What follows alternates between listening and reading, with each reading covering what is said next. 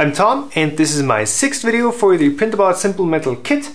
In the last video we took a look at how to assemble the extruder and the hot end, and in this video we're going to finish up the Y-axis and attach it to the rest of the printer.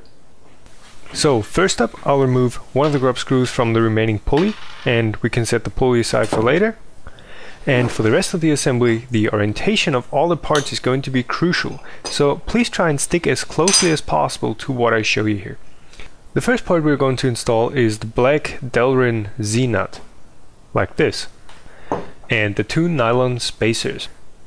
These 3 parts are going to be sandwiched between the motor and the aluminum plate, and we're going to use the 22mm M3 screws to screw everything together. The best way to go about mounting these is to push the screws through the holes in the aluminum plate and then use those as a guide for the 2 spacers and the Z-nut. You can then screw that whole assembly onto the motor.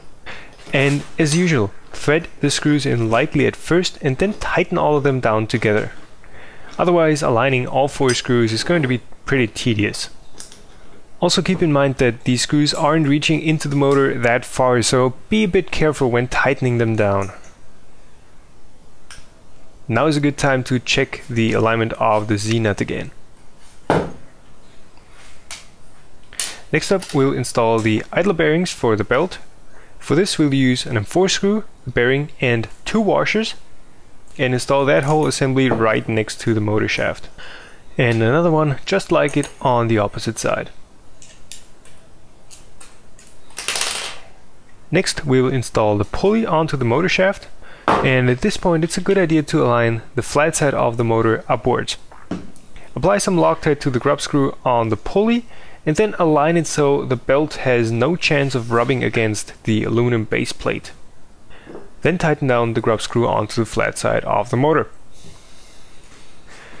Next up we'll install the end stop for the Y-axis, watch the orientation of the lever, and then install the end stop with the 2 remaining M2 screws.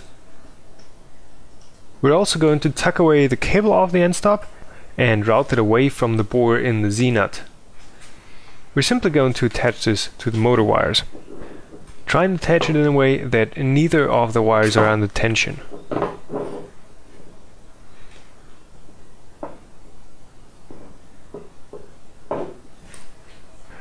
Next we will install this whole assembly onto the bearing box, and as you might notice, each of the blocks is marked with a dimple, and I'm going to orient these dimples away from each other to make the Y-axis a bit stiffer. Insert the remaining 8mm rods to align the blocks together.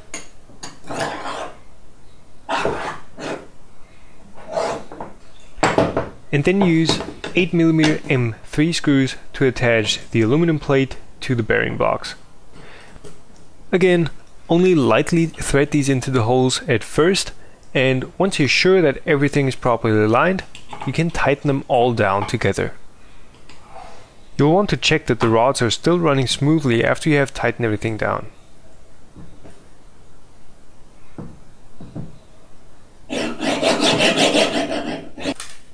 Next we'll install the end blocks for the rails. Now each of these can only be oriented in one specific way. So we're going to start out with the block that has the 2 small holes, install it on the opposite side of the end stop and orient the thicker part away from the motor. You might need to slightly condense these into place with a hammer. On the opposite side, the thicker part is also oriented away from the motor, and the center bore is aligned with the 2 holes on the other end. To install the belt, we're going to start out on the side that has the single hole, and on that side we're going to thread a 10mm M3 screw into the bottom of the block. Then zip tie the belt into a loop, and just like on the X-axis, try not to smash the belt and get the zip tie as tight as possible. Then insert the zip tie into the center hole and lock it into place with the 10mm M3 screw. When tightening this screw down, try to not over tighten it, as you're not actually holding anything down. This is only holding in the belt sideways. Next we're going to thread the belt around the pulley. And of course, the teeth of the belt should engage with the pulley. If they don't, you install the belt backwards in the previous step.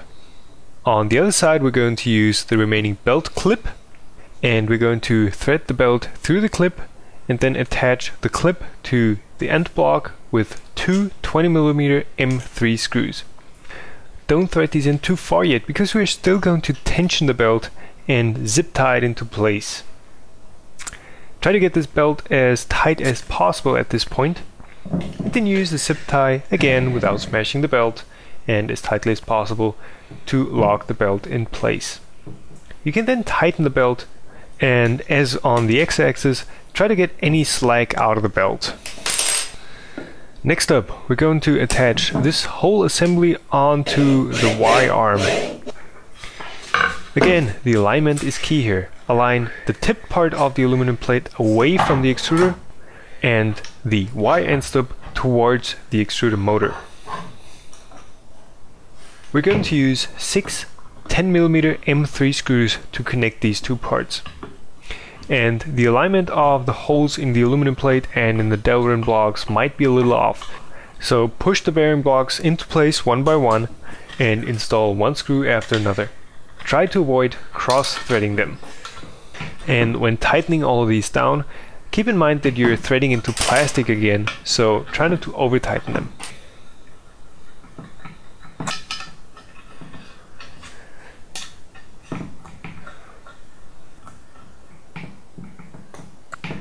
When the assembly for this axis is complete, we can install it onto the rest of the printer.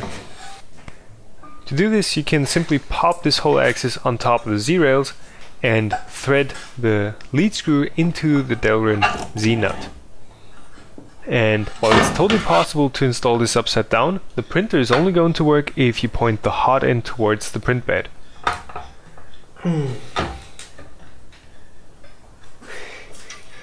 So that was the assembly of the Y-axis. In the next step, we're going to clean up all the wiring, and then we can go ahead and test out the printer for the first time.